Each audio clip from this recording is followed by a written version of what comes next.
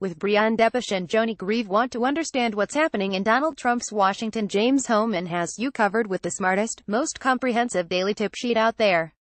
Get it in your inbox. The big idea: the ghost of Paul Manafort haunts the White House this Halloween.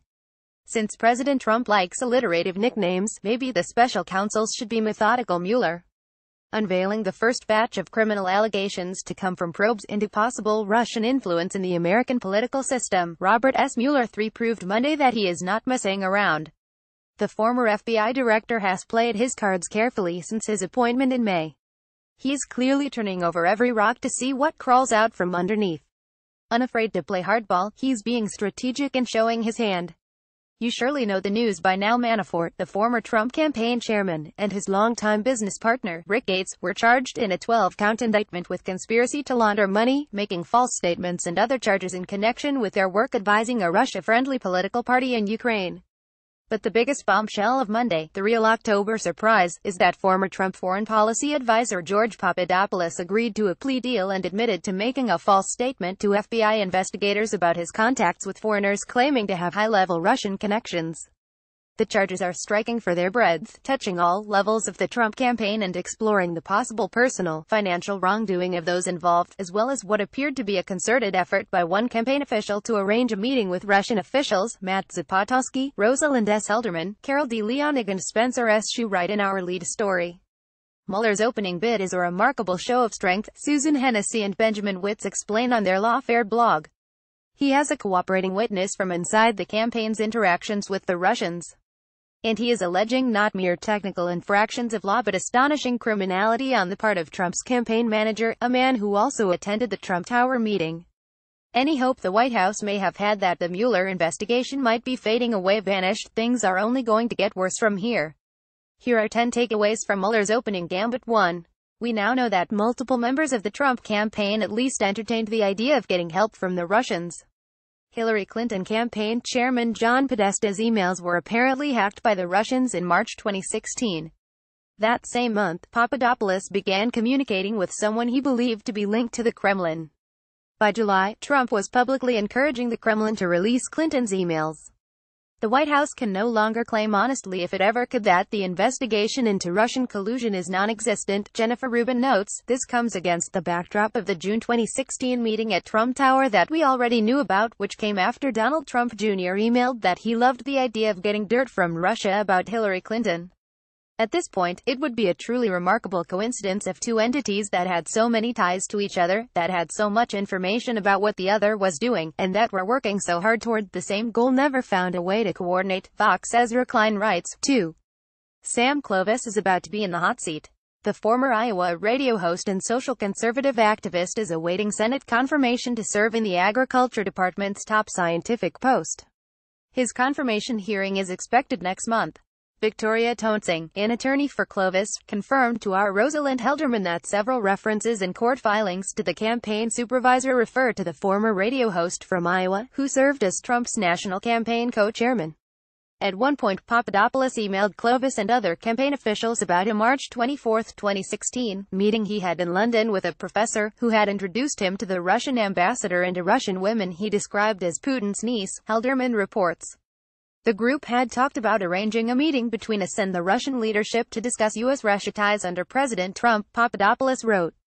Papadopoulos later learned that the woman was not Putin's niece, and while he expected to meet the ambassador, he never did, according to filings.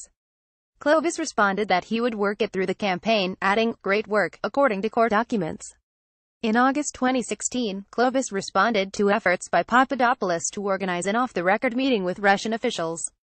I would encourage you and another foreign policy advisor to the campaign to make the trip, if it is feasible, Clovis wrote.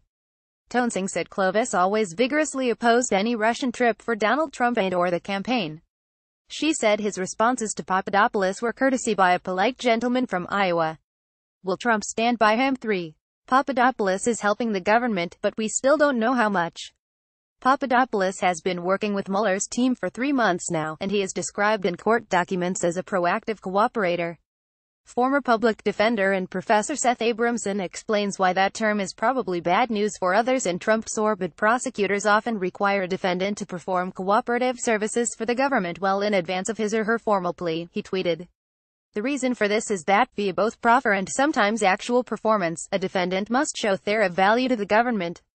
So there is every reason to think that Papadopoulos was wired for sound not long after his arrest on July 27, 2017 at Dulles Airport. For Papadopoulos to get his October 5 plea, one of two things had to be true: either the feds had already got good sound from him, or B had made a sufficient proffer establishing that he could get good sound for them, valuable evidence, shortly after October 5.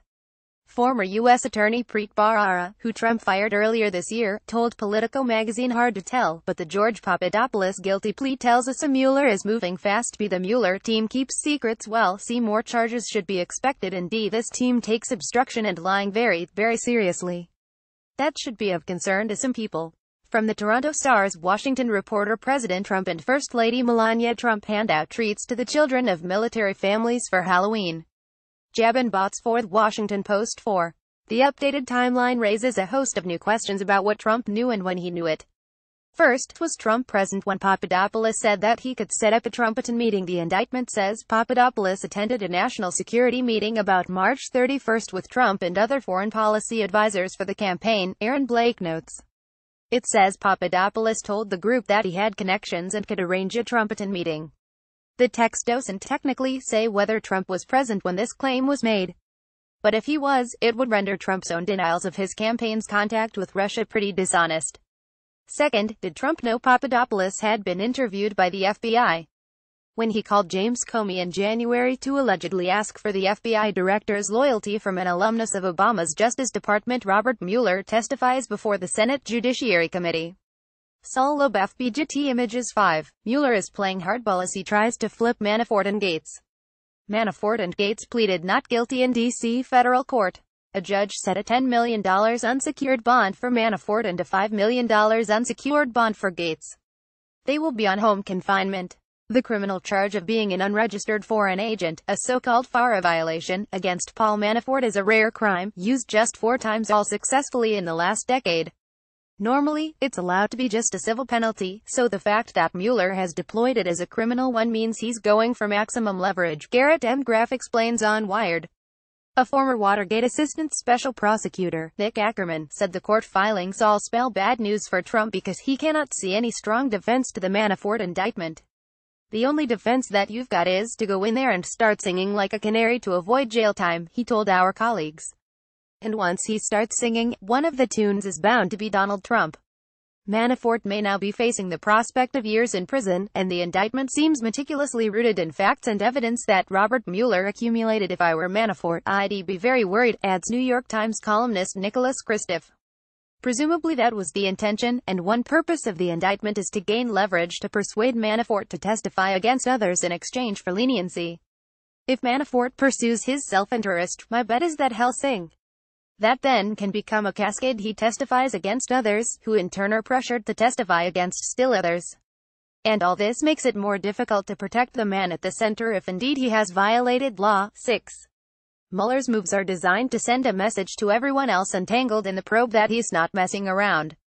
Devlin Barrett, Sari Horwitz and Ellen Nakashima explain why in a story that quotes several legal experts. This is the way you kick off a big case, said white-collar defense lawyer Patrick Cotter, who formerly worked alongside the man spearheading the prosecution of Manafort and Gates. Oh, man, they couldn't have sent a message any clearer if they'd rented a revolving neon sign in Times Square, and the message isn't just about Manafort. It's a message to the next 5 guys they talk to. And the message is, we are coming, and we are not playing, and we are not bluffing. Mueller's team controlled the selection of facts in the Papadopoulos plea. 3 messages, at least, shaped their choice, author and former Post reporter Barton Gellman explained in a series of tweets. 1. Mueller knows things, some of them about Russia, and has proof. He's warning other campaign witnesses against perjury. 2. He's not saying exactly what he knows or how. Uncertainty there inspires dread, may flush out evidence he doesn't even know about. 3. Early cooperation will save you from the worst. Mueller could have taken a lot harsher approach to the Papadopoulos facts. Classic leverage. He may know what you're hiding. Hell scorch you yours if you lie. Spill and hell go easier. Don't wait too long. Robert Mueller departs Capitol Hill after a closed-door meeting. Andrew Harnack. 7. Unsealing the guilty plea was an insurance policy that makes it politically untenable for Trump to fire Mueller. Most Congressional Republicans stayed silent in the face of the news. More on that below. But a handful of key lawmakers on the right telegraphed that firing Mueller would cross an unacceptable red line. Senate Judiciary Committee Chairman Chuck Grassley said in a statement, it's important to let our legal system run its course. It's good to see the Justice Department taking seriously its responsibility to enforce FARA. He's not going to be fired by the president, Sen. Orrin Hatch-Rudy said of Mueller. Because I know him. He knows that'd be a stupid move. Trump lawyers Ty Cobb, John Dowd and Jay Sekulow, who have each advised the president to use caution in his public response to the mounting investigation, all sat on Monday to tamp speculation that Trump is even considering firing Mueller. Nothing about today's events alters anything related to our engagement with the special counsel, with whom we continue to cooperate, Cobb, the White House lawyer overseeing Russia matters, told reporters. There are no discussions and there is no consideration being given to terminating Mueller. Sekulow, one of Trump's outside lawyers, also echoed that response. There's no firing Robert Mueller discussions, he said. Asked whether Trump is considering pardons for Manafort or Gates, Cobb said no. That's never come up and won't come up. To be sure, that does not mean he won't be tempted. Former White House chief strategist Steve Bannon is pushing Trump to take action against Mueller, urging him in particular to defund the investigation, a move that would defang Mueller without the president formally firing him, Politico's Eliana Johnson reports. Longtime Trump confidant Roger Stone told the Daily Caller that for the president appointing another special counsel, this one to investigate the Obama-era uranium deal, was his only chance for survival. 8. Yesterday's indictments will contribute to a climate of fear in the White House that makes it harder for Trump and his staff to be effective. Away from the podium, Trump staffers fretted privately over whether Manafort or Gates might share with Mueller's team damaging information about other colleagues, Robert Costa, Philip Rucker, and Ashley Parker report. They expressed concern in particular about Gates because he has a young family, maybe more stretched financially than Manafort, and continued to be involved in Trump's political operation and had access to the White House, including attending West Wing meetings after Trump was sworn in. The walls are closing in, said one senior Republican in close contact with top staffers. Everyone is freaking out. 9. Mueller has proven that his investigation is not partisan. Democratic Uber lobbyist Tony Podesta abruptly quit his post atop the Podesta Group, the capital's 8th highest-grossing lobbying firm, just hours after the first indictments were unsealed. The indictments of Manafort and Gates raised questions about the work Podesta's firm did with Manafort to improve the image of the Ukrainian government. Tony's Podesta Group is one of two firms described in Monday's indictment as having been recruited by Manafort and Gates to lobby on behalf of Viktor Yanukovych, the former president of Ukraine who fled to Moscow in 2014, Mark Fisher and Carol Leonig report. Federal prosecutors have accused Manafort of creating a scheme to mislead the government about his secret work for a Ukrainian political leader. Both the Podesta Group and the other firm, Mercury Public Affairs, have said they were hired to lobby for a European non-profit based in Brussels, trying to polish Ukraine's image in the West. But behind the scenes, prosecutors alleged the real client was a political party led by the former Ukraine president, who was friendly with Russia. 10. The indictments cast fresh doubts on Trump's judgment and his discernment in surrounding himself with good people. It was widely and publicly known that Manafort was one sketchy hombre when Trump hired him to run his campaign last year. BuzzFeed's Ben Smith has a good primer on the open secrets of the Russia story, detailing the long and well-known history of Manafort and Gaddis' work abroad. Manafort joined the campaign with his own reasons to help the Russians, separate from Trump's agenda. While the current charges against Manafort do not focus on attempts to collude with the Russian government, his interests and Russian interests overlapped on several occasions while serving on the campaign. Philip Bump lists some. Finally, and perhaps most significantly, Mike Pence is only vice president today because Manafort persuaded Trump to pick him. It was very clear last summer that the then Indiana governor would not have gotten tapped for the ticket if Manafort hadn't prodded the GOP nominee. How it's playing. Today's print edition across the mainstream media hour. Michael Kranish and Tom Hamburger have more on Manafort's lavish lifestyle, as highlighted in the indictment. In all, out of more than $75 million that flowed through the offshore accounts, more than $18 million was laundered, with income concealed from the U.S. government, and was used in part to cover Manafort's lavish lifestyle.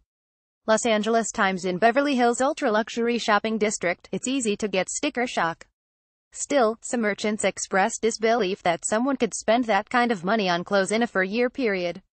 David Stern and Andrew Roth in Ukraine. The news of Manafort's indictment on Monday elicited cheers in Ukraine, where activists and politicians seeking to root out political corruption had seethed at the American Political Operatives Council to the country's ousted leader, Viktor Yanukovych. New York Times. Rick Gates, a protege of Paul Manafort, is indicted alongside him. Politico inside White House, a sense of both danger and relief in Mueller's first moves.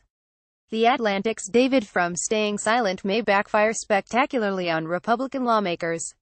The New Yorker's John Cassidy. Trump's relatively muted reaction doesn't mean that the White House's ongoing disinformation and propaganda campaign against Mueller is over. As the special counsel's investigation continues, this effort will surely expand and intensify, with conspiracy theories about Hillary Clinton continuing to feature prominently. And judging by the last few days, plenty of Republicans on Capitol Hill will be willing to join in this great diversion.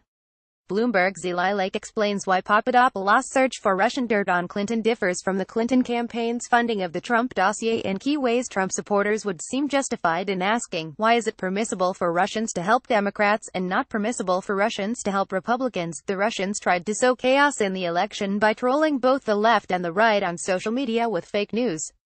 But when Russian hackers distributed stolen emails on the internet, they came from only one party, the Democrats. House Speaker Paul Ryan and Senate Majority Leader Mitch McConnell appear together. Melina Murate. Washington Post. On Capitol Hill, Senate Republicans largely avoided weighing in on the Russia investigation or the substance of the charges, deferring questions instead to Mueller. That's Mueller's wheelhouse, not ours, Senate Majority Whip John Cornyn RTEX said. I probably know less than you, Sen. Roger Wicker Armis said, declaring that he was way behind on that issue. Karun Demirjian and Sean Sullivan. Mitch McConnell, Kentucky, left his press conference on judicial nominations before reporters could ask him about the indictments. Paul Ryan Weiss avoided the subject in a radio interview, except to say that it wouldn't interfere with House Republicans' efforts to overhaul the tax system. Senate Intelligence Committee Chairman Richard Breanne said nothing that happened on Monday will change his approach to the investigation. The special counsel has found a reason on criminal violations to indict 2 individuals, and I will leave that up to the special counsel to make that determination, he said in a statement. On right-wing media, the Paul Manafort indictment is much ado about nothing, except as a vehicle to squeeze Manafort, which is special counsel Robert Mueller's objective, as we have been arguing for 3 months, Andrew C. McCarthy argues on National Review. They don't have anything on Trump, Laura Ingraham said on Fox News. If they had something on Trump, that would be the indictment today. I mean, we don't know anything more than we see in these 31 pages, but as far as a smoking gun that in any way casts aspersions on Donald Trump, it's a nothing burger. If there was collusion, any evidence or even an allegation has yet to be revealed by the special counsel, Fox News' chief White House correspondent John Roberts noted. Fox Sean Hannity suggested a new Clinton investigation on his show. New York Post. Robert Mueller's big catch was low-level, unpaid intern. On left-wing media Vanity Fair, the White House's counter-theory of Russian collusion is falling apart. The Daily Beast push to protect Robert Mueller from President Trump fizzles in Congress. Slate. The soothing ritual of a federal arraignment. How it played on the late-night shows. I know it's almost Halloween, but it really feels more like Christmas, Stephen Colbert said. He also responded to the White House's claim that the real collusion scandal had to do with Clinton. Of course, Hillary Clinton colluded with Russia to lose the election, Colbert said. He added of Papadopoulos' attempts to set up meetings with Russian officials, you can't do that. That's Don Jr.'s job. The Trump administration is turning into a game of Clue, but since it's Trump, clueless, Seth Meyers said. He mocked Trump's attempts to play down the controversy on Twitter. It's like getting pulled over and saying I wasn't speeding officer and there's no cocaine in the glove compartment, don't look there. It's a waste of your time. At least it happened before Halloween, so now Manafort can change his costume to sexy convict, Trevor Noah added. He also said that the Trump camp seems to have a new name for Manafort, new phone, who dis how it played on social media. The president continues trying to turn the tables. This picture of Papadopoulos in a March 2016 meeting with Trump was resurrected. James Comey tweeted this cryptic quote after the indictments were unsealed from the former director of the Office of Government Ethics. It was a tough day for this other George Papadopoulos, a financial planner from Michigan. One of our national security correspondents highlighted this detail from the Manafort indictment. A CNN host responded to Trump's claim that there is no collusion. Political reporters made fun of the alt-right. Many complained that Fox News devoted relatively little airtime to the news. From a teen Vogue columnist from the comedian behind the Big Sick from a Republican strategist in Florida, the Post's in-house satirist mocked the White House press secretary's spin. Barack Obama's former chief strategist mocked Sanders' assertion that the indictments have nothing to do with the president. More on Russia's disinformation campaign. Facebook plans to tell lawmakers today that Russian content on its site may have reached 126 million users during the presidential campaign, far more than first disclosed, according to draft testimonies from the company.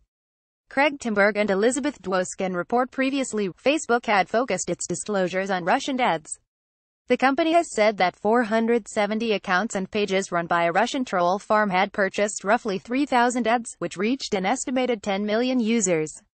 But the troll farm also published free content, which is estimated to have a spread far greater than that of ads. On Tuesday, Facebook's general counsel Colin Stretch is expected to say that between 2015 and 2017, the troll farm posted about 80,000 times, and that roughly 29 million people received that content in their news feeds. Because those posts were also liked, shared, and commented on by Facebook users, the company estimates that 3 times more people, and at most 126 million, may have been exposed to a story that originated from Russian operatives. Russia-linked Facebook accounts even organized events supporting both sides of divisive issues in the lead-up to the election. The Wall Street Journal's Deppisch Hohmann reports in July 2016, as outrage swelled over fatal shootings in Dallas and Minneapolis, alleged social media agitators tied to Russia worked quickly to capitalize on the emotionally charged atmosphere. Workers linked to a Russia-based firm organized 2 gatherings, both for July 10 in Dallas. A Blue Lives Matter rally honored the 5 police officers slain there on July 7, and near Minneapolis, nearly 300 people rallied in support of Philando Castile, a man fatally shot by a police officer during a traffic stop. The events show that the Russian-linked account activity went far beyond paying for polarizing ads dropped into Facebook members' news feeds. Meanwhile, Google acknowledged for the first time Monday that its platform was also compromised by Russian trolls, who uploaded over 1,000 videos on 18 different YouTube channels. Get smart fast. A federal judge in D.C. partially blocked Trump's directive banning transgender people from serving in the military, writing in a strongly worded opinion that the policy does not appear to be supported by any facts. The decision, which was hailed as a victory by LGBT activists, allowed to stand a part of the proposal that would bar military health funds from being used for sex reassignment surgery. Just in juvenile, the FBI is investigating Whitefish Energy's $300 million contract to rebuild Puerto Rico's electrical grid. The Bureau is looking into why PREPA chose to award the now-canceled contract to the small, Montana-based firm. The Wall Street Journal Jim Mattis and Rex Tillerson told Congress that it did not need to pass a new authorization for use of military force. The 2 cabinet members argued to the Senate Foreign Relations Committee that they already have the legal authority to conduct military operations against groups like ISIS. Carol Morello, a second suspect in the Benghazi attacks, was taken into custody. American commandos captured Mustafa al-Imam this weekend, near Misrata, Libya. New York Times. Catalonia's dismissed leader popped up in Belgium. Carles Puigdemont may seek asylum in Belgium after Madrid announced it would pursue prosecution of the region's separatists. New York Times. The judge determining Bowie Bergdahl's sentence denied a motion to dismiss the case based on Trump's disparaging comments about Bergdahl. But the judge acknowledged the comments could result in a lighter sentence, if anything. Taking the stand yesterday, Bergdahl recounted the terrible treatment he suffered at the hands of his captors. Alex Hornensen. Bob Menendez's defense team rested its case in his corruption trial without the New Jersey Democrat taking the stand. The judge and attorneys will next determine jury instructions before deliberations begin. Politico. South Korea and China will hold summit talks next week to address U.S. deployment of a missile defense system in the South. China has voiced fears that the Terminal High-Altitude Area Defense System installed this year threatens its security. AP. Sen. Claire McCaskill's husband is in the hospital. The Missouri Democrat tweeted that her husband, Joseph Shepard, has a very big heart but right now not working very well. Currently in ICU. Thanks for your prayers in advance. AP. A Danish inventor admitted to having dismembered the body of journalist Kim Wall. Peter Madsen has changed his story repeatedly about what happened to Wall on his submarine, but he maintains that he did not kill her. Rachel Siegel. Richard Nixon's Western White House is on the market for $63.5 million. La Casa Pacifica hosted a number of world leaders while Nixon was in office, and he lived there full-time after resigning until 1980. Amy Dobson personnel is policy. It's Jerome Powell as the next Fed chair, with Trump expected to make the announcement on Thursday. Heather Long and Damian Paletta report Powell, a Republican, is widely viewed as a safe pick who is unlikely to make any dramatic changes to the Fed's handling of the economy at a time when the stock market is soaring and unemployment is at a 16-year low. Unlike some of the other candidates Trump considered, Powell has been supportive of current Chair Janet Yellen's policy of slowly raising interest rates, which have been at historic lows for nearly a decade. Powell has served as a Fed governor, a top leadership role within the central bank, since 2012. He also has deep experience on Wall Street and in Washington. The American Bar Association has deemed a second of Trump's judicial nominees not qualified to fill a vacancy on the U.S. Court of Appeals for the Eighth Circuit. The OBA letter did not expound on its reason for the rating, but noted that a standing committee unanimously ruled that Leonard Stephen Grosh was unfit to serve as a federal judge. Politico EPA Administrator Scott Pruitt appears poised to rid the agency's Science Advisory Board of scientists who have received EPA grants. Juliet Eilperin, Brady Dennis and Chris Mooney report the move represents a fundamental shift, one that could change the scientific and technical advice that historically has guided the agency as it crafts environmental regulations. The decision to bar any researcher who receives EPA grant money from serving as an advisor appears to be unprecedented. Among the likely appointees are sharp proponents of deregulation who have argued both in academic circles and while serving in government that federal regulators need to raise the bar before imposing new burdens on the private sector. At least 3 of the listed appointees have backgrounds working for large corporations whose activities are or could potentially be regulated by the EPA. White House Chief of Staff John Kelly has not apologized to Rep. Frederica Wilson DFLA, for misrepresenting her remarks in a 2015 speech. Philip Rucker reports on Kelly's sit-down with Laura Ingraham for her new Fox News show. "Oh, no," Kelly replied. "No, never. Well, I'll apologize if I need to. But for something like that, absolutely not. I stand by my comments." Kelly suggested that he may have been accusing Wilson of grandstanding in a private discussion, as opposed to in her public speech, although his comment to Ingraham was vague. "I'll go back and talk about before her comments and at the reception afterwards," Kelly said. "Again, it was a package deal. Don't want to get into it." Rep. Kevin Brady RTEX speaks during a news event on overhauling the tax code at the Capitol. Alex Wong Getty Images TAXAPALOOZA. The House GOP leadership is considering gradually lowering the corporate tax rate to 20% over 5 years. Bloomberg's Jennifer Jacobs and Anna Edgerton report. House Ways and Means Chairman Kevin Brady told reporters Monday that there hasn't been a decision yet. When asked whether a phase-in was being considered, he said only we want to get the growth up front. The phase-in proposal would reduce the rate from its current 35% rate by 3 percentage points a year starting in 2018. If adopted, it would delay some of the economic effects Trump and his advisors have said to emphasize from their tax cuts. Yuho Sen. Susan Collins Armain says she is opposed to repealing the estate tax and lowering the top tax rate, which could jeopardize one Republican vote for the overall plan. Bloomberg's Sahil Kapoor reports. Still, Collins said there is far more outreach on the tax bill than there was on health care. Collins declined to say she'll oppose a tax bill that adds to the deficit, in contrast to her colleague Senator Bob Corker of Tennessee. But she said she cares about the debt and doesn't want the tax bill to blow a hole in the deficit. "I hope very much to be able to support a tax reform package," Collins said. The Wall Street Journal's Siobhan Hughes and Richard Rubin have a new profile of Ways and Means Chair Kevin Brady. Mr. Brady was passed over for the House Ways and Means Committee chairmanship when the slot opened in 2014, but got the job after Rep. Paul Ryan RWIs, who beat him out, was elected Speaker in 2015. He has spent the past year watching his ideas get whittled down. Mr. Brady was the chief author of the House Republicans' 2016 tax blueprint, centered on the idea of border adjustment, which would have taxed imports and exempted imports. He had to give up on the idea after retailers mounted a months-long lobbying campaign against it. Meanwhile, outgoing Rep. Pat Tiberi Ohio is under pressure from ethics groups to step away from the tax discussions as he negotiates a new job with the Ohio Business Roundtable. Politico's John Bresnahan reports the Ohio Republican, a senior member of the Ways and Means Committee, denies any conflict of interest and refuses to recuse himself from the tax debate.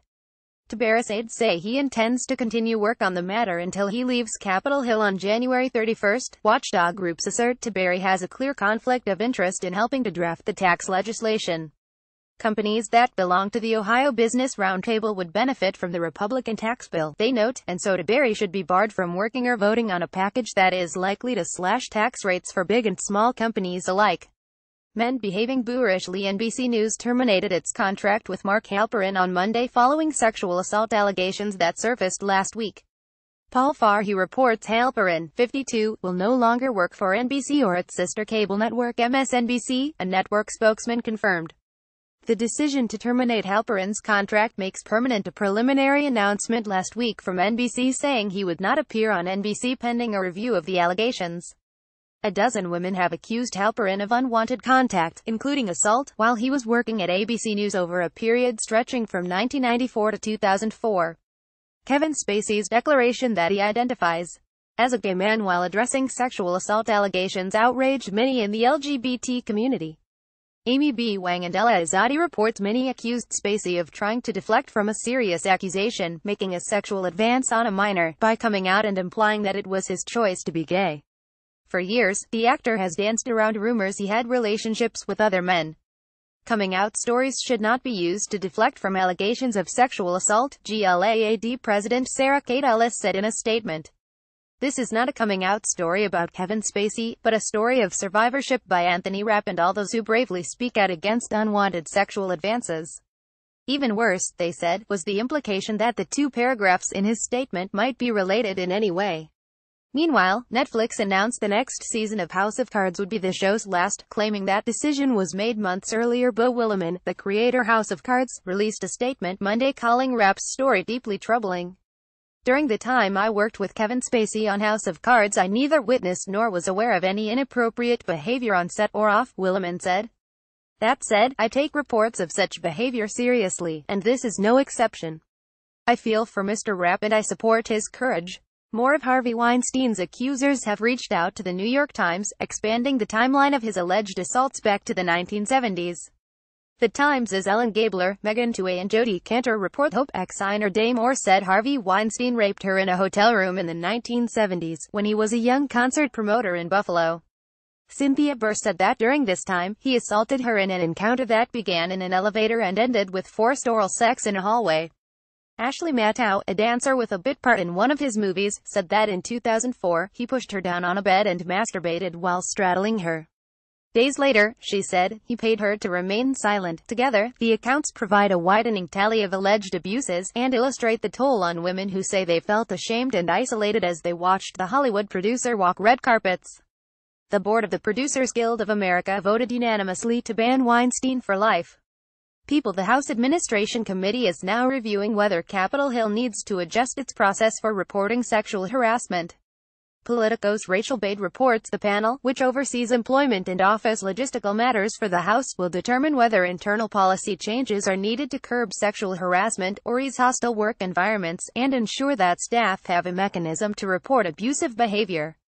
Good reads from elsewhere. The New York Times, Opioids on the Quad, by Kyle Spencer. Coming to terms with a habit that nearly killed her, she has found support at the Haven at Drexel University's housing for students in recovery.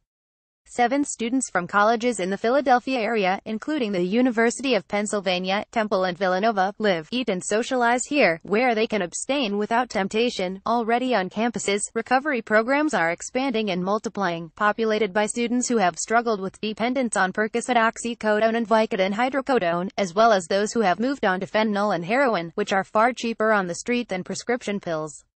The New York Times, Who Betrayed Anne Frank? Former FBI agent reopens a cold case by Christopher F. Schutz. Who gave them up has remained a mystery. Now, almost 75 years later, a team of experts led by a retired FBI agent is bringing modern forensic science and criminology to bear in hopes of solving one of history's most famous cold case files. The use of other modern techniques like forensic accounting, crowdsourcing, behavioral science and testimonial reconstruction may also hold promise of a breakthrough. The team, for example, is carrying out a 3-dimensional scan of the original house and using computer models to determine how far sounds might have traveled. The Wall Street Journal, No Bones About It. Animal Skeletons Are Hot for Halloween, by Ellen Byron. Humans looking to take their spooky game to the next level have come to a consensus. Fake skeletons of animals, these humans say, are the way to go. Among the many categories of Halloween decorations at Home Depot Inc., skeletons of all types are the #1 sellers. Oddly enough, the more they love an animal, the more inclined people are to exhibit its bones. One of the leading markets for Home Depot's horse skeletons, Ms. Charles notes, is Kentucky, a state that holds those animals in high esteem. Martha Stewart, the Global Home Decorating Authority, set up a pair of Home Depot horse skeletons on her farm in Bedford, NY, for Halloween last year. Her real horses shied away as she rode past them, she said.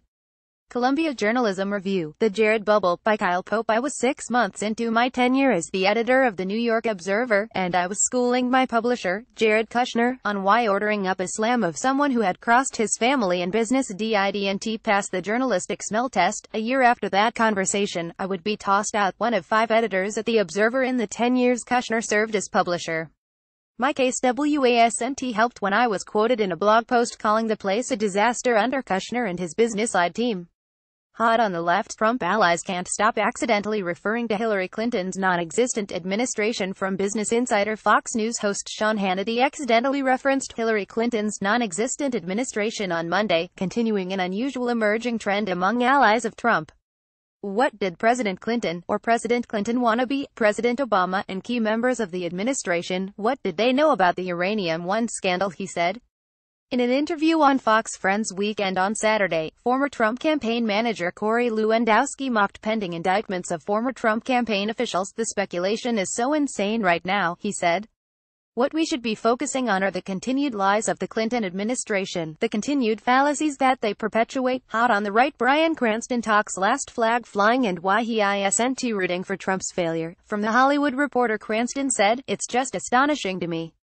President Trump is not the person who I wanted to be in that office, and I've been very open about that. That being said, he is the president. If he fails, the country is in jeopardy. It would be egotistical for anyone to say, I hope he fails. To that person I would say, F you. Why would you want that? So you can be right. I don't want him to fail. I want him to succeed. I do. I honestly do. And if you've got a good idea that helps the country, oh man, I'm gonna support you."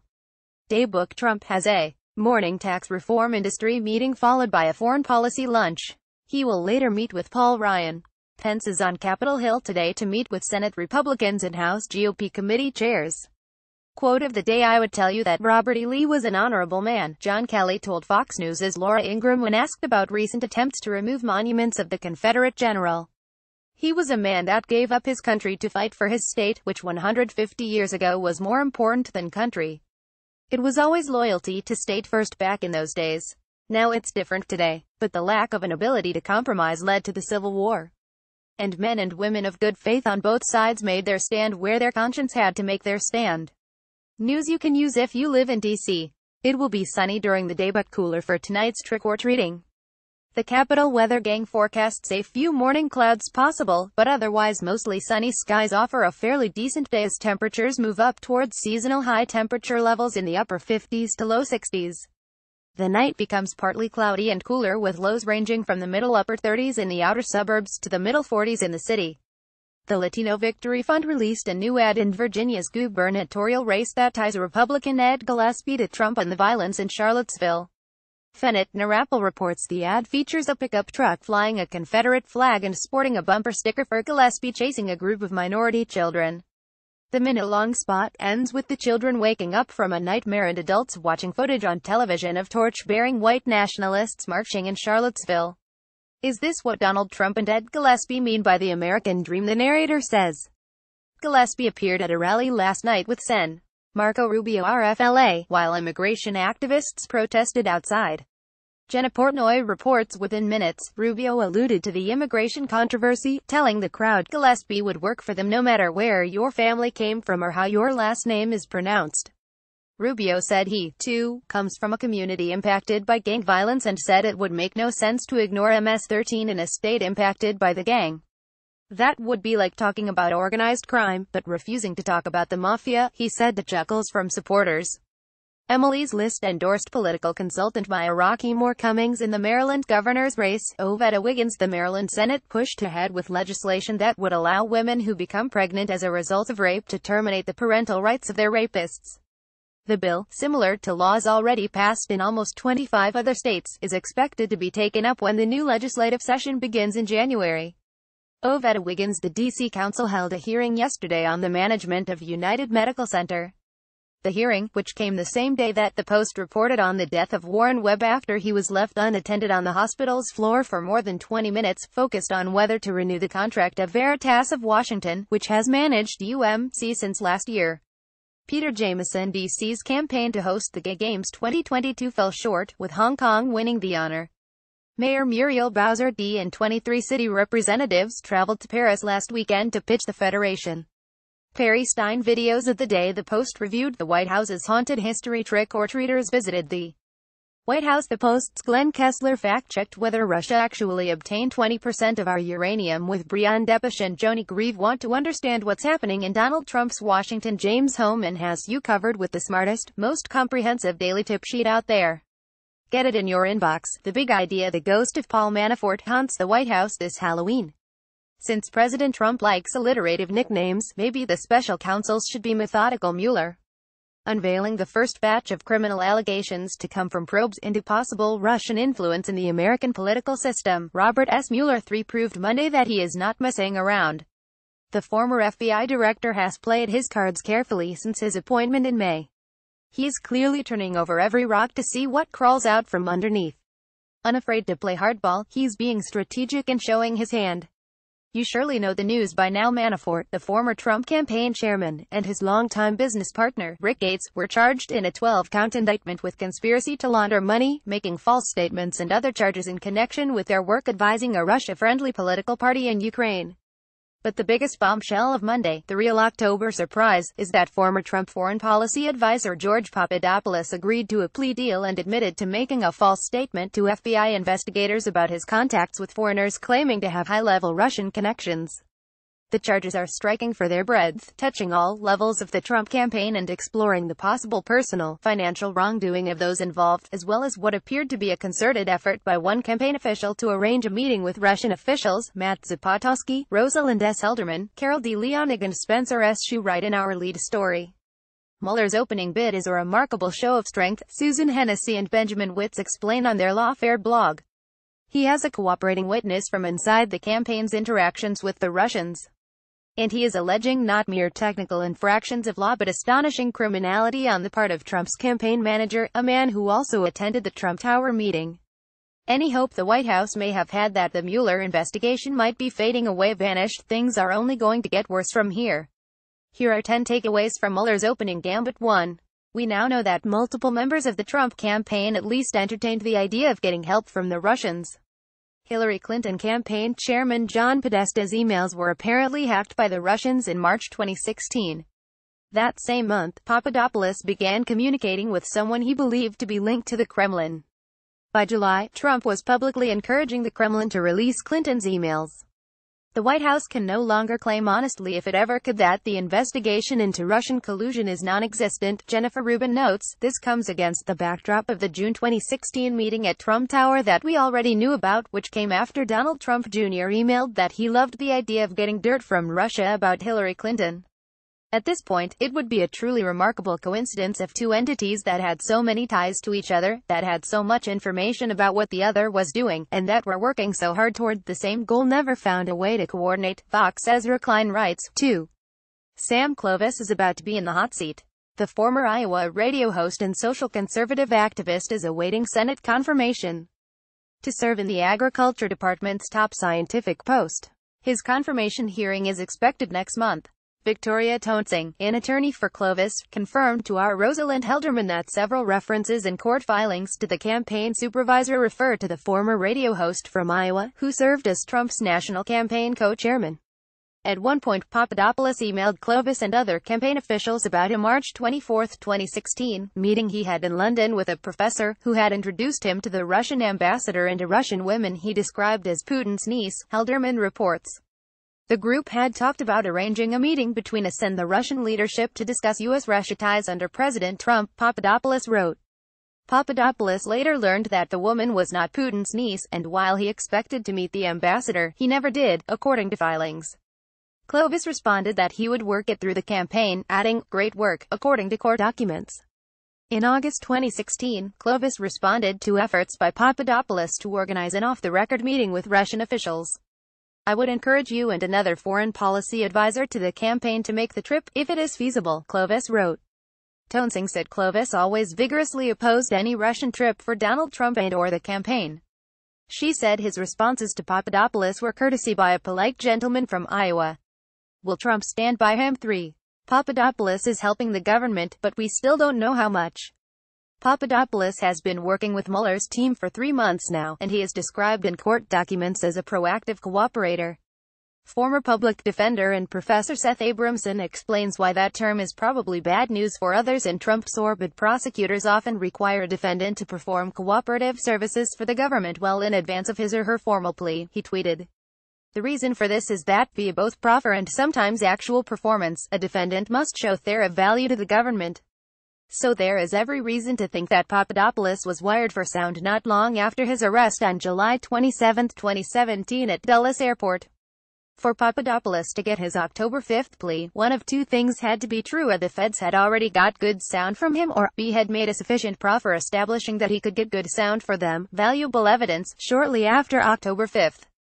Former U.S. Attorney Preet Bharara, who Trump fired earlier this year, told Politico magazine hard to tell, but the George Papadopoulos guilty plea tells us Mueller is moving fast. B, the Mueller team keeps secrets well. C, more charges should be expected, and D, this team takes obstruction and lying very, very seriously.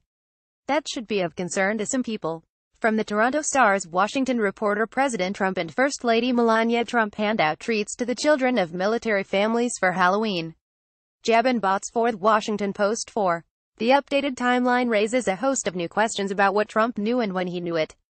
First, was Trump present when Papadopoulos said that he could set up a Trumpeton meeting? The indictment says Papadopoulos attended a national security meeting about March 31 with Trump and other foreign policy advisors for the campaign, Aaron Blake notes. It says Papadopoulos told the group that he had connections and could arrange a Trumpeton meeting. The text doesn't technically say whether Trump was present when this claim was made. But if he was, it would render Trump's own denials of his campaign's contact with Russia pretty dishonest. Second, did Trump know Papadopoulos had been interviewed by the FBI when he called James Comey in January to allegedly ask for the FBI director's loyalty from an alumnus of Obama's Justice Department? Robert Mueller testifies before the Senate Judiciary Committee. Saul LaBeouf, BGT Images. 5. Mueller is playing hardball as he tries to flip Manafort and Gates. Manafort and Gates pleaded not guilty in D.C. federal court. A judge set a $10 million unsecured bond for Manafort and a $5 million unsecured bond for Gates. They will be on home confinement. The criminal charge of being an unregistered foreign agent, a so-called FARA violation, against Paul Manafort is a rare crime, used just 4 times all successfully in the last decade. Normally, it's allowed to be just a civil penalty, so the fact that Mueller has deployed it as a criminal one means he's going for maximum leverage. Garrett M. Graff explains on Wired. A former Watergate assistant special prosecutor, Nick Ackerman, said the court filings all spell bad news for Trump because he cannot see any strong defense to the Manafort indictment. The only defense that you've got is to go in there and start singing like a canary to avoid jail time, he told our colleagues. And once he starts singing, one of the tunes is bound to be Donald Trump. Manafort may now be facing the prospect of years in prison, and the indictment seems meticulously rooted in facts and evidence that Robert Mueller accumulated. If I were Manafort, I'd be very worried, adds New York Times columnist Nicholas Kristof. Presumably that was the intention, and one purpose of the indictment is to gain leverage to persuade Manafort to testify against others in exchange for leniency. If Manafort pursues his self-interest, my bet is that he'll sing. That then can become a cascade. He testifies against others, who in turn are pressured to testify against still others. And all this makes it more difficult to protect the man at the center if indeed he has violated law. 6. Mueller's moves are designed to send a message to everyone else entangled in the probe that he's not messing around. Devlin Barrett, Sari Horwitz and Ellen Nakashima explain why in a story that quotes several legal experts. This is the way you kick off a big case, said white-collar defense lawyer Patrick Cotter, who formerly worked alongside the man spearheading the prosecution of Manafort and Gates. Oh, man, they couldn't have sent a message any clearer if they'd rented a revolving neon sign in Times Square, and the message isn't just about Manafort. It's a message to the next 5 guys they talk to. And the message is, we are coming, and we are not playing, and we are not bluffing. Mueller's team controlled the selection of facts in the Papadopoulos plea. 3 messages, at least, shaped their choice, author and former Post reporter Barton Gellman explained in a series of tweets. 1. Mueller knows things, some of them about Russia, and has proof. He's warning other campaign witnesses against perjury. 2. He's not saying exactly what he knows or how. Uncertainty there inspires dread, may flush out evidence he doesn't even know about. 3. Early cooperation will save you from the worst. Mueller could have taken a lot harsher approach to the Papadopoulos facts. Classic leverage. He may know what you're hiding. Hell scorch you yours if you lie. Spill and hell go easier. Don't wait too long. Robert Mueller departs Capitol Hill after a closed-door meeting. Andrew Harnackip 7. Unsealing the guilty plea was an insurance policy that makes it politically untenable for Trump to fire Mueller. Most congressional Republicans stayed silent in the face of the news. More on that below, but a handful of key lawmakers on the right telegraphed that firing Mueller would cross an unacceptable red line. Senate Judiciary Committee Chairman Chuck Grassley said in a statement, it's important to let our legal system run its course. It's good to see the Justice Department taking seriously its responsibility to enforce FARA. He's not going to be fired by the president, Sen. Orrin Hatch Rudy said of Mueller. Because I know him. He knows that'd be a stupid move. Trump lawyers Ty Cobb, John Dowd and Jay Sekulow, who have each advised the president to use caution in his public response to the mounting investigation, all sat on Monday to tamp speculation that Trump is even considering firing Mueller. Nothing about today's events alters anything related to our engagement with the special counsel, with whom we continue to cooperate, Cobb, the White House lawyer overseeing Russia matters, told reporters. There are no discussions and there is no consideration being given to terminating Mueller. Sekulow, one of Trump's outside lawyers, also echoed that response. There's no firing Robert Mueller discussions, he said. Asked whether Trump is considering pardons for Manafort or Gates, Cobb said no. That's never come up and won't come up. To be sure, that does not mean he won't be tempted. Former White House chief strategist Steve Bannon is pushing Trump to take action against Mueller, urging him in particular to defund the investigation, a move that would defang Mueller without the president formally firing him, Politico's Eliana Johnson reports. Longtime Trump confidant Roger Stone told the Daily Caller that for the president appointing another special counsel, this one to investigate the Obama-era uranium deal, was his only chance for survival. 8. Yesterday's indictments will contribute to a climate of fear in the White House that makes it harder for Trump and his staff to be effective. Away from the podium, Trump staffers fretted privately over whether Manafort or Gates might share with Mueller's team damaging information about other colleagues, Robert Costa, Philip Rucker, and Ashley Parker report. They expressed concern in particular about Gates because he has a young family, maybe more stretched financially than Manafort, and continued to be involved in Trump's political operation and had access to the White House, including attending West Wing meetings after Trump was sworn in. The walls are closing in, said one senior Republican in close contact with top staffers. Everyone is freaking out. 9. Mueller has proven that his investigation is not partisan. Democratic Uber lobbyist Tony Podesta abruptly quit his post atop the Podesta Group, the Capitol's 8th highest-grossing lobbying firm, just hours after the first indictments were unsealed. The indictments of Manafort and Gates raised questions about the work Podesta's firm did with Manafort to improve the image of the Ukrainian government. Tony's Podesta Group is one of 2 firms described in Monday's indictment as having been recruited by Manafort and Gates to lobby on behalf of Viktor Yanukovych, the former president of Ukraine who fled to Moscow in 2014, Mark Fisher and Carol Leonig report.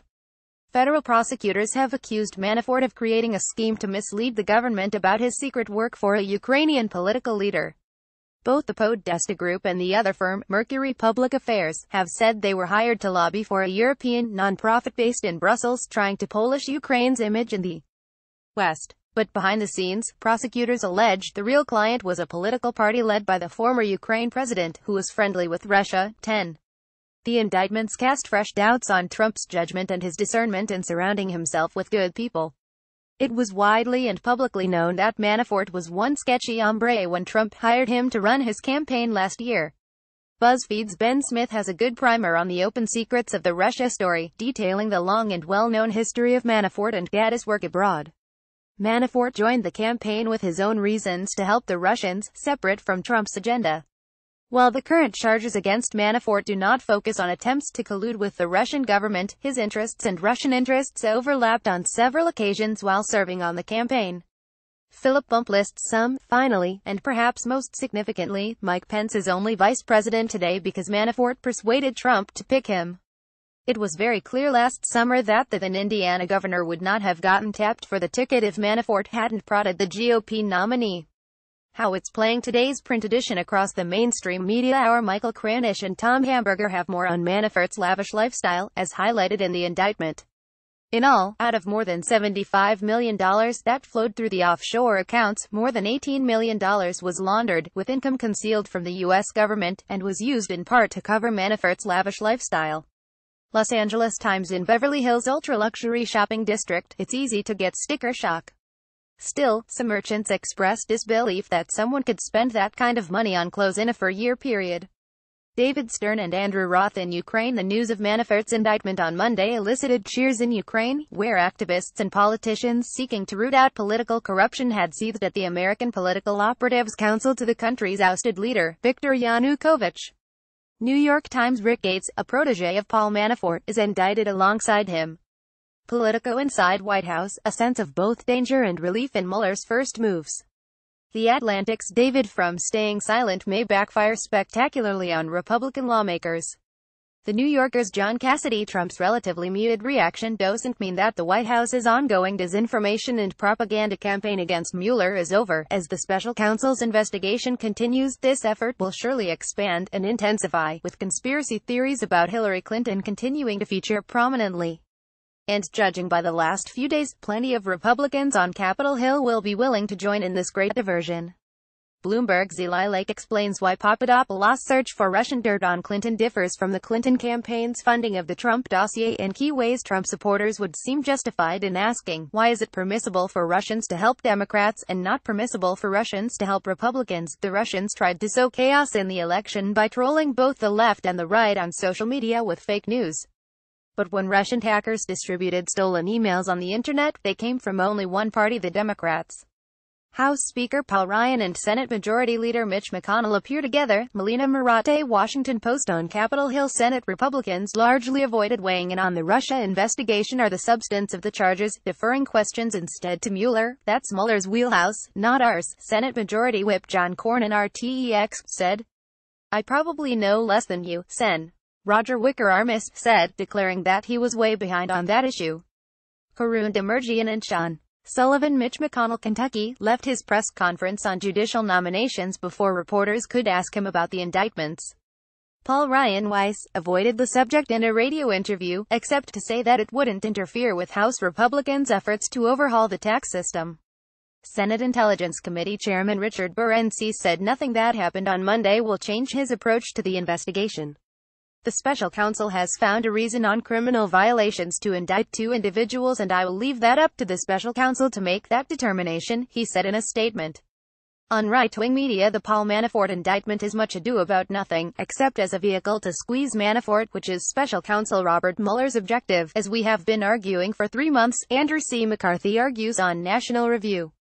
They don't have anything on Trump, Laura Ingraham said on Fox News. If they had something on Trump, that would be the indictment today. I mean, we don't know anything more than we see in these 31 pages, but as far as a smoking gun that in any way casts aspersions on Donald Trump, it's a nothing burger.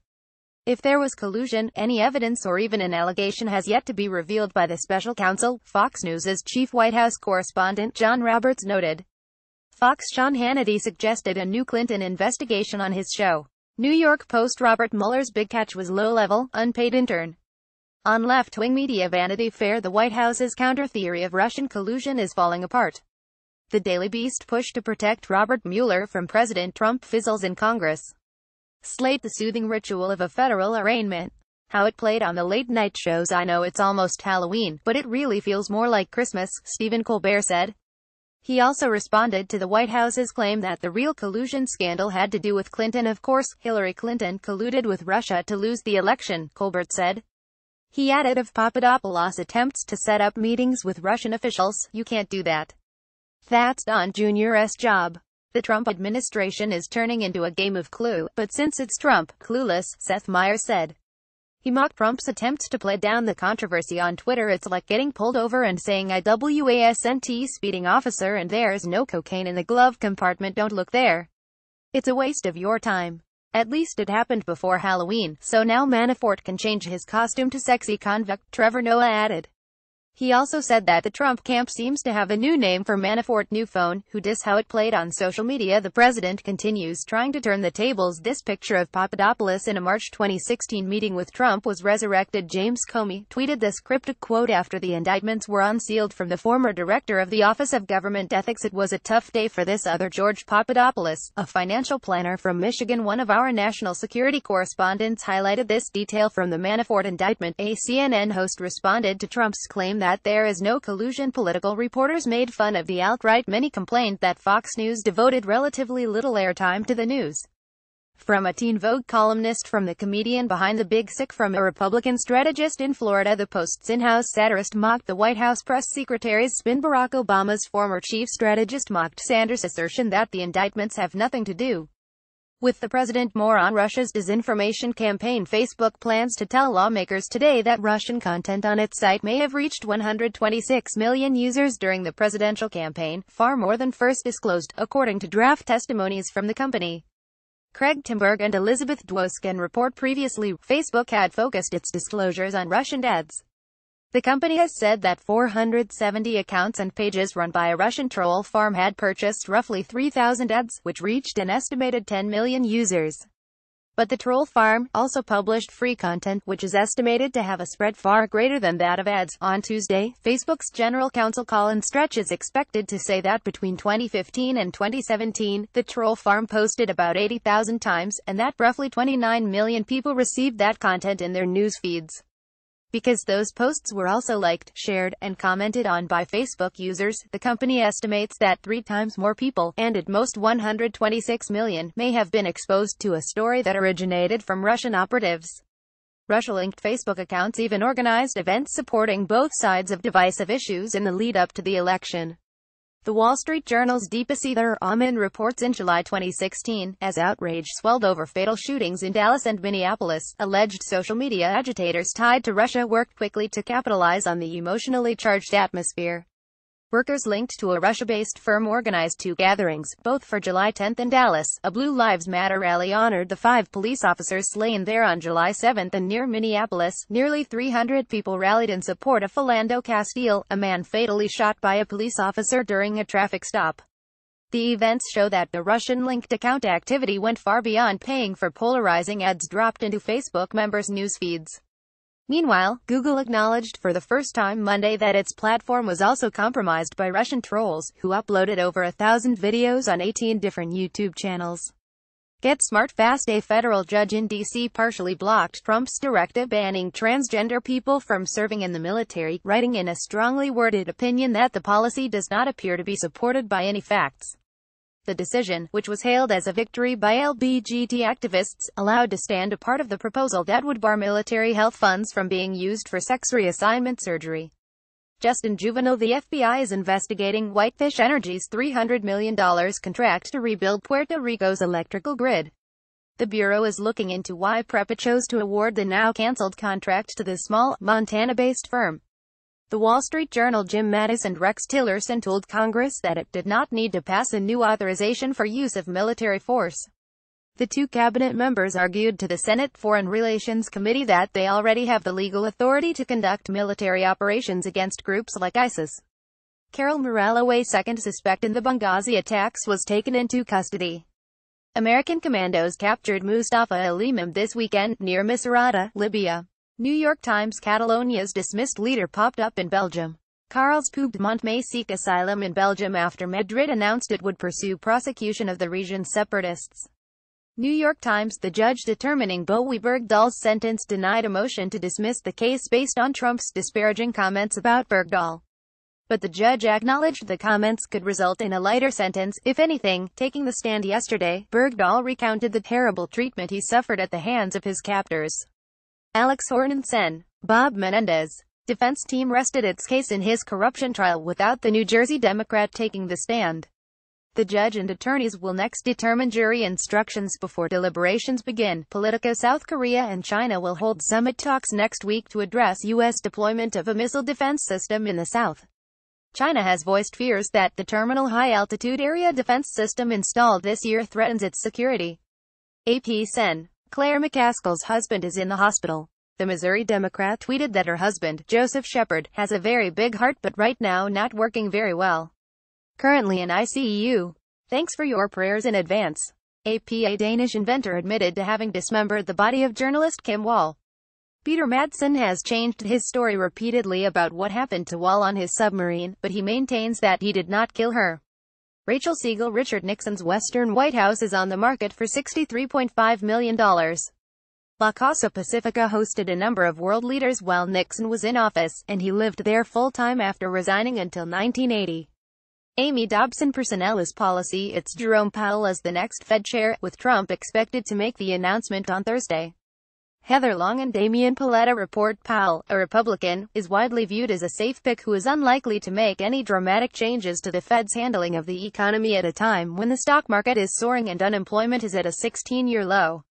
Unlike some of the other candidates Trump considered, Powell has been supportive of current Chair Janet Yellen's policy of slowly raising interest rates, which have been at historic lows for nearly a decade. Powell has served as a Fed governor, a top leadership role within the central bank, since 2012. He also has deep experience on Wall Street and in Washington. The American Bar Association has deemed a second of Trump's judicial nominees not qualified to fill a vacancy on the U.S. Court of Appeals for the Eighth Circuit. The OBA letter did not expound on its reason for the rating, but noted that a standing committee unanimously ruled that Leonard Stephen Grosh was unfit to serve as a federal judge. Politico. EPA Administrator Scott Pruitt appears poised to rid the agency's Science Advisory Board of scientists who have received EPA grants. Juliet Eilperin, Brady Dennis and Chris Mooney report the move represents a fundamental shift, one that could change the scientific and technical advice that historically has guided the agency as it crafts environmental regulations. The decision to bar any researcher who receives EPA grant money from serving as an advisor appears to be unprecedented. Among the likely appointees are sharp proponents of deregulation who have argued both in academic circles and while serving in government that federal regulators need to raise the bar before imposing new burdens on the private sector. At least 3 of the listed appointees have backgrounds working for large corporations whose activities are or could potentially be regulated by the EPA. White House Chief of Staff John Kelly has not apologized to Rep. Frederica Wilson DFLA, for misrepresenting her remarks in a 2015 speech. Philip Rucker reports on Kelly's sit-down with Laura Ingraham for her new Fox News show. "Oh, no," Kelly replied. "No, never. Well, I'll apologize if I need to. But for something like that, absolutely not. I stand by my comments." Kelly suggested that he may have been accusing Wilson of grandstanding in a private discussion, as opposed to in her public speech, although his comment to Ingraham was vague. "I'll go back and talk about before her comments and at the reception afterwards," Kelly said. "Again, it was a package deal. Don't want to get into it." Rep. Kevin Brady RTEX speaks during a news event on overhauling the tax code at the Capitol. Alex Wong at Images TAXAPALOOZA. The House GOP leadership is considering gradually lowering the corporate tax rate to 20% over 5 years. Bloomberg's Jennifer Jacobs and Anna Edgerton report. House Ways and Means Chairman Kevin Brady told reporters Monday that there hasn't been a decision yet. When asked whether a phase-in was being considered, he said only we want to get the growth up front. The phase-in proposal would reduce the rate from its current 35% rate by 3 percentage points a year starting in 2018. If adopted, it would delay some of the economic effects Trump and his advisors have said to emphasize from their tax cuts. Yuho Sen. Susan Collins Armain says she is opposed to repealing the estate tax and lowering the top tax rate, which could jeopardize one Republican vote for the overall plan. Bloomberg's Sahil Kapoor reports. Still, Collins said there is far more outreach on the tax bill than there was on health care. Collins declined to say she'll oppose a tax bill that adds to the deficit, in contrast to her colleague Senator Bob Corker of Tennessee. But she said she cares about the debt and doesn't want the tax bill to blow a hole in the deficit. "I hope very much to be able to support a tax reform package," Collins said. The Wall Street Journal's Siobhan Hughes and Richard Rubin have a new profile of Ways and Means Chair Kevin Brady. Mr. Brady was passed over for the House Ways and Means Committee chairmanship when the slot opened in 2014, but got the job after Rep. Paul Ryan RWIs, who beat him out, was elected Speaker in 2015. He has spent the past year watching his ideas get whittled down. Mr. Brady was the chief author of the House Republicans' 2016 tax blueprint, centered on the idea of border adjustment, which would have taxed imports and exempted imports. He had to give up on the idea after retailers mounted a months-long lobbying campaign against it. Meanwhile, outgoing Rep. Pat Tiberi Ohio is under pressure from ethics groups to step away from the tax discussions as he negotiates a new job with the Ohio Business Roundtable. Politico's John Bresnahan reports the Ohio Republican, a senior member of the Ways and Means Committee, denies any conflict of interest and refuses to recuse himself from the tax debate. Tiberi's aides say he intends to continue work on the matter until he leaves Capitol Hill on January 31. Watchdog groups assert Tiberi has a clear conflict of interest in helping to draft the tax legislation. Companies that belong to the Ohio Business Roundtable would benefit from the Republican tax bill, they note, and so Tiberi should be barred from working or voting on a package that is likely to slash tax rates for big and small companies alike. Men behaving boorishly. NBC News terminated its contract with Mark Halperin on Monday following sexual assault allegations that surfaced last week. Paul Farhi reports Halperin, 52, will no longer work for NBC or its sister cable network MSNBC, a network spokesman confirmed. The decision to terminate Halperin's contract makes permanent a preliminary announcement last week from NBC saying he would not appear on NBC pending a review of the allegations. A dozen women have accused Halperin of unwanted contact, including assault, while he was working at ABC News over a period stretching from 1994 to 2004. Kevin Spacey's declaration that he identifies as a gay man while addressing sexual assault allegations outraged many in the LGBT community. Amy B. Wang and Ella Izadi reports many accused Spacey of trying to deflect from a serious accusation, making a sexual advance on a minor, by coming out and implying that it was his choice to be gay. For years, the actor has danced around rumors he had relationships with other men. Coming out stories should not be used to deflect from allegations of sexual assault, GLAAD President Sarah Kate Ellis said in a statement. This is not a coming out story about Kevin Spacey, but a story of survivorship by Anthony Rapp and all those who bravely speak out against unwanted sexual advances. Even worse, they said, was the implication that the two paragraphs in his statement might be related in any way. Meanwhile, Netflix announced the next season of House of Cards would be the show's last, claiming that decision was made months earlier. Beau Willimon, the creator House of Cards, released a statement Monday calling Rapp's story deeply troubling. During the time I worked with Kevin Spacey on House of Cards, I neither witnessed nor was aware of any inappropriate behavior on set or off, Willimon said. That said, I take reports of such behavior seriously, and this is no exception. I feel for Mr. Rapp and I support his courage. More of Harvey Weinstein's accusers have reached out to the New York Times, expanding the timeline of his alleged assaults back to the 1970s. The Times' Ellen Gabler, Megan Tway and Jodi Kantor report Hope ex-Signer Dame Orr said Harvey Weinstein raped her in a hotel room in the 1970s, when he was a young concert promoter in Buffalo. Cynthia Burr said that during this time, he assaulted her in an encounter that began in an elevator and ended with forced oral sex in a hallway. Ashley Mattow, a dancer with a bit part in one of his movies, said that in 2004, he pushed her down on a bed and masturbated while straddling her.